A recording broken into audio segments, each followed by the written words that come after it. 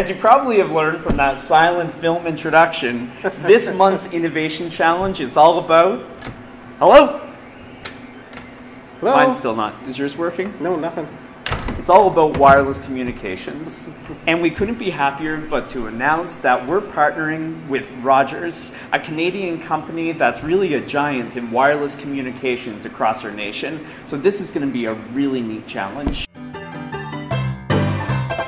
There must be a whole history of wireless communications. There is, and there's quite a lengthy history.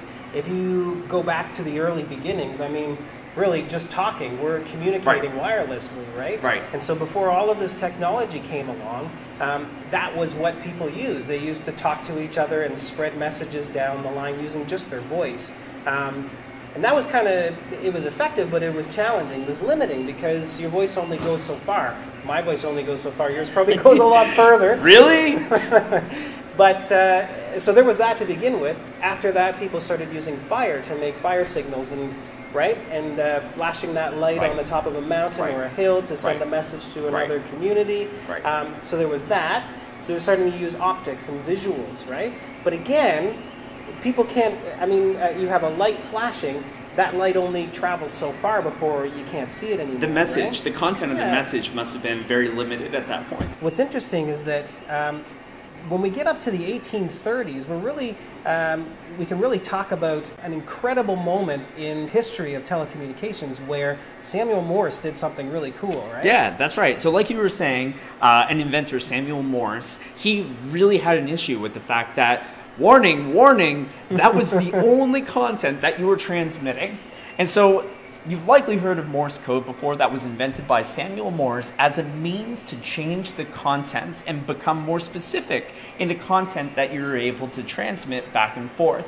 And before the transmission process was even thought about, Samuel Morse took our alphanumeric language, letters and numbers, and translated that. He created a code of a series of dashes and dots, or dots and dashes, in order to be able to send a simpler signal that provided much more content and was very specific in the message that it was sending. He not only invented that code that we still use nowadays, that dots and dashes. Beep, beep, beep, right? Very good. Thank you. He actually allowed us to transition from just relying solely on light, flashes and things like that, to actually being able to send sound signals through wires and things. So using that Morse code, the dots and dashes, now they weren't flashes, they were now the sounds that you awesomely are making, right?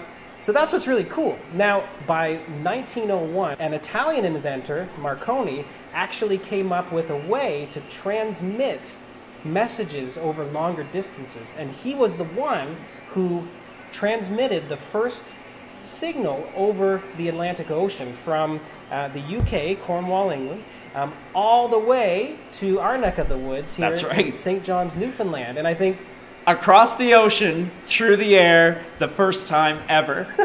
Right? That's perfect, yeah. The heritage moment. Every Canadian, if not North American, knows that Marconi had a role to play here in Atlantic Canada. Yes. Up until Marconi, we were still the telegraph, which Samuel Morse was able to invent. That was still wire dependent. It was still being sent through those wires. But now, what was happening is that the notion that these messages could be sent wirelessly over the ocean now meant that ships out at sea were safer. They could respond to distress calls a lot quicker.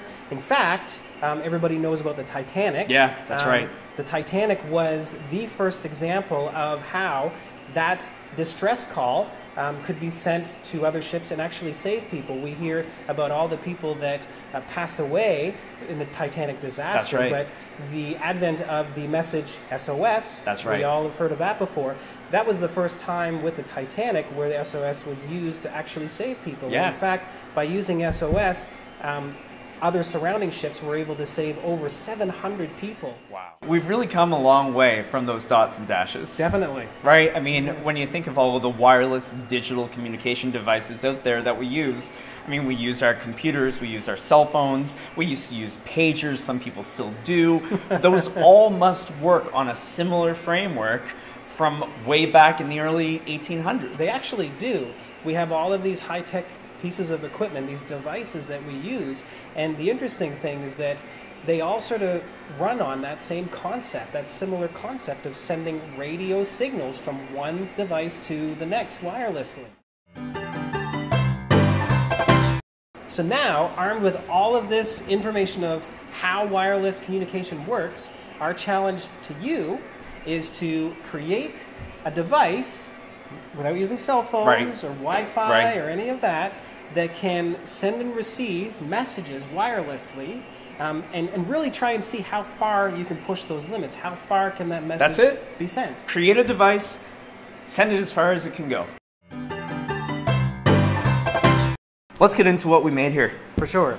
So as you can see, we have two setups. We have one for Jacob over there and one for myself.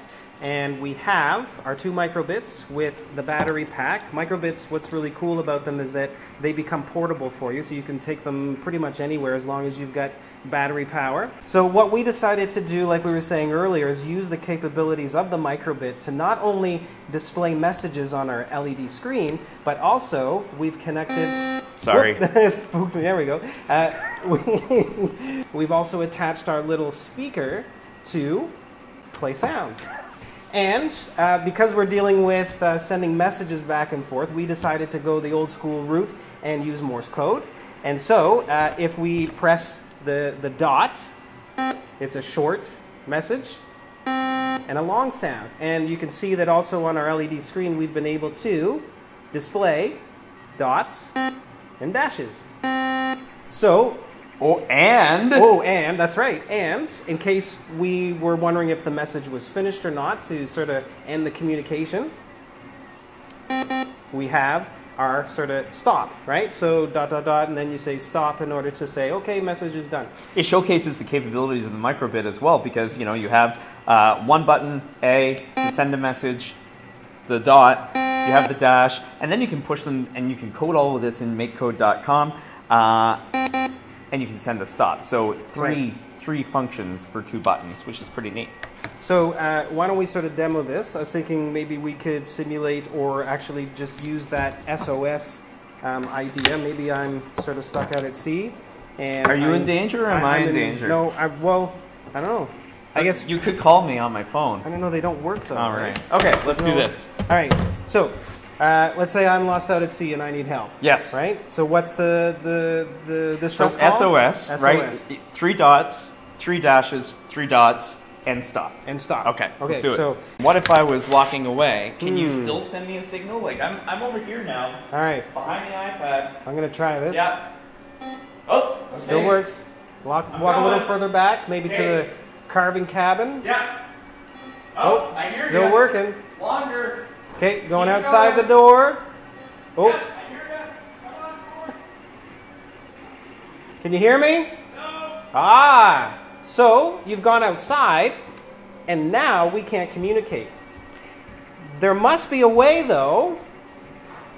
Do you think, Mr. Lingley? I'm back. Is there a way for us to perhaps use the microbits still to maybe relay that message, much like how we see with cell phone towers and things? Right. We were mentioning earlier in this video, much earlier, that cell phone towers are strategically placed to ensure the signals are able to wrap around geographic obstacles or distances and things like that, right? So what we just demonstrated, one clear obstacle was the cinder block wall between us. Pretty right? big obstacle, I mean, it's a very narrow window in which these radio frequency waves are able to get out the door. That's right. So is there a way that we can use the microbits and create a system of cell phone towers? There could be, and that's maybe up to a challenge to you guys, is to use this setup and with a additional microbit, make it possible so that the message I'm sending to you can pass through the doorway to you. Yeah. Perhaps there is, because it kind of makes sense, right? Because my signal could possibly reach this microbit as long as I can see it, and then as long as you can see this microbit as well, even though you're out of my range, perhaps there's a way that that gets passed on. A line of sight. Yeah, line of sight, I think, right? Yeah. line of sights don't necessarily have to be at the same altitude as well. No, that's if there right. was some way, a helium balloon lifting a microbits, and then the line of sight is, you know, along the z-axis higher, and then you're thinking about satellite wireless communications maybe, or something like that. For sure. Or even the stairwell in the school, making it so that two people at different floors could communicate, perhaps, right? As you can see, we're excited about where you take this challenge. And let's tell you a little bit more about how you can get your hands on some microbits if you have some ideas. If your school doesn't happen to have a BBC microbit, make sure that you send a message to the link below, and we'll make sure that your school receives a Rogers Innovation Challenge kit. Now you have all the information that you need to participate in our new Rogers Innovation Challenge. You ready? I'm ready. Let's make something brilliant. That was good. That was good.